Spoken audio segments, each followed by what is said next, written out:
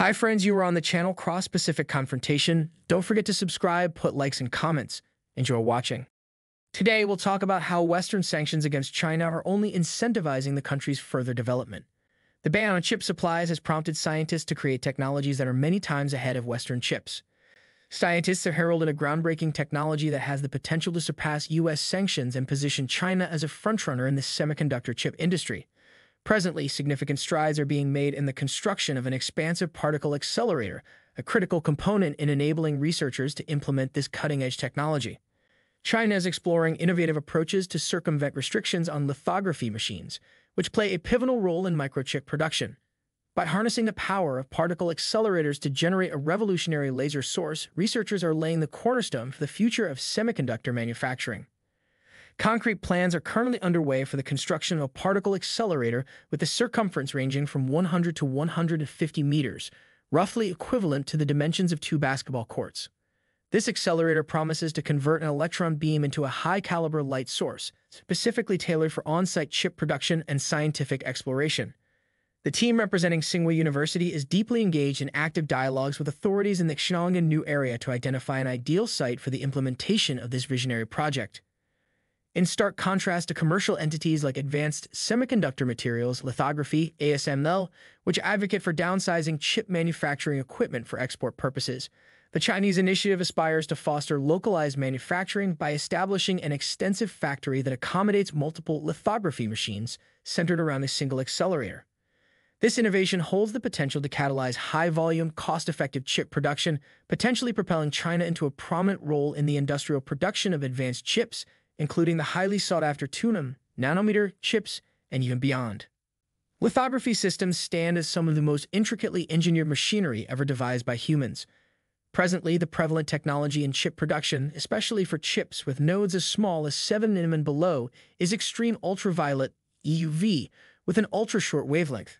ASML stands as the sole possessor of this technology, consequently asserting its dominance in the market. As of the conclusion of 2022, ASML had successfully delivered 180 EUV systems, with plans in place to ship an additional 60 EUV systems during the current year, as reported in an April Bloomberg article. Despite numerous researchers diligently pursuing this technology, Chinese scientists have embarked on a distinctive course. Their project, initiated in 2017, recently gained substantial public attention due to Huawei's significant breakthroughs in chip manufacturing. Professor Tang Chuanxiang, the head of the project from Tsinghua University, highlighted, "One potential application of our research is serving as a light source for forthcoming EUV lithography machines. I believe this is why the global community is closely monitoring our progress." This statement was featured in a report published on the university's official website. Due to the heightened scrutiny and interest surrounding the project, Professor Tang's team has made the decision to suspend interviews, as it has begun to impede their regular scientific research activities. The foundation of the research conducted by the team hinges on a novel luminescent phenomenon known as steady-state microbunching (SSMB). This pioneering concept was initially proposed by Professor Zhao Wu, alongside his student Daniel Ratner, at Stanford University in 2010. In essence, the SSMB theory harnesses the energy emitted by charged particles during their acceleration to serve as a consistent light source. The outcome is a narrow spectral bandwidth, minimal scattering, and a continuous stream of pure extreme ultraviolet EUV light. Charged particles inherently emit light as they undergo acceleration, and devices that exploit this phenomenon rank among the most luminous artificial light sources available. Professor Zhao further elucidated, the primary challenge lies in effectively managing the distribution of electrons within the storage ring of the accelerator, enabling them to synchronize and collectively emit radiation. This apparatus has the potential to yield high-quality emissions spanning from terahertz waves with a wavelength of 0.3 mm to EUV waves with wavelengths measuring 13.5 nm. He detailed this in an academic report presented at Tsinghua University in October 2022. In contrast to free electron lasers, which generate pulsed lasers characterized by high peak power, SM sources offer a distinct advantage by producing a continuous stream of light with a substantial average power. This distinguishing attribute has broadened the horizons for potential applications of SSMB technology.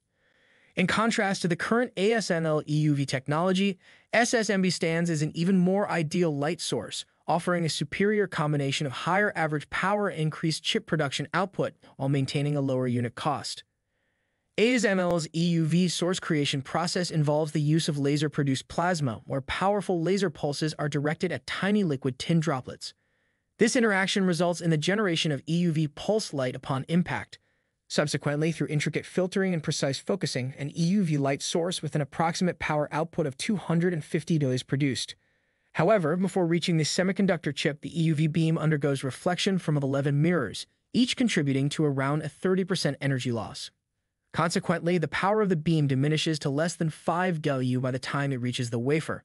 This could potentially pose challenges as chip manufacturing progresses towards the 3M or 2nm scale. In contrast, SSMB technology effectively mitigates these concerns. SMB beams attain a significantly higher output power, reaching up to 1000 W, and the narrow bandwidth inherent to SSMB technology necessitates the use of fewer reflecting mirrors, resulting in a naturally elevated terminal power. Professor Zhao first proposed this groundbreaking theory in 2010. Subsequently, in 2017, Professor Tang assembled a dedicated team at Tsinghua University to embark on this pioneering journey. The team conducted the initial verification phase at the Metrological Light Source (MLS) in Berlin, Germany. By 2019, their experiments achieved success, and they subsequently published their findings in a paper that illustrated the phenomenon in a peer-reviewed journal, Nature, in 2021. In 2022, the research team at Tsinghua University embarked on the design of another prototype, further advancing their work in this field.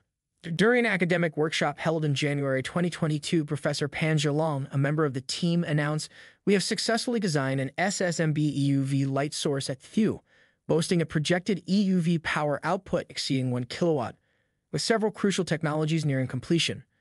In February of the same year, the Hubei Provincial Science and Technology Department convened a specialized meeting in Shanghai focused on strategies for nurturing technology companies in the burgeoning district.